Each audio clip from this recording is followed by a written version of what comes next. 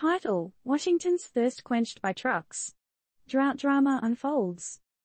TLDR: Drought alert in 12 Washington counties due to early snowmelt and puny rain. Some are even trucking in water. Is this a sneak peek into a drier future?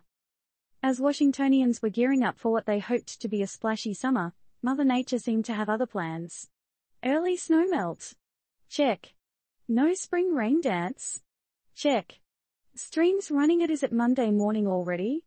Levels. Check. In a twist right out of a post-apocalyptic flick, certain wells in Whatcom County turned up emptier than my wallet after a weekend spree.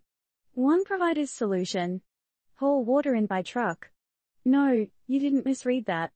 Can you imagine looking out your window and seeing trucks deliver, not your next Amazon order, but water? And rumor has it, another provider's joining the trucker squad soon. But here's where it gets spicy. Jimmy Norris, our guy from the Department of Ecology, dished that around 350 water customers are feeling the pinch. Yikes.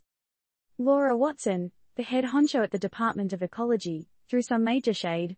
This drought is proof of the chaos climate change is bringing, she claimed. Are we on the brink of seeing more such droughts in the future? Or is Washington getting a crash course in the desert lifestyle? Not just Whatcom County, folks.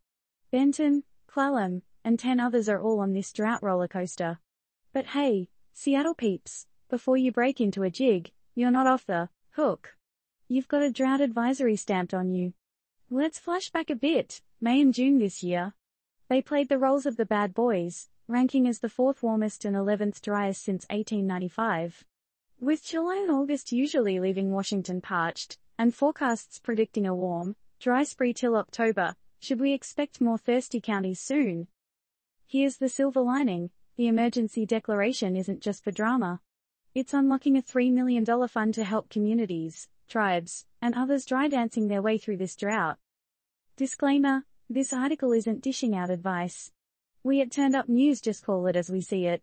Always consult with appropriate professionals for water and environmental concerns.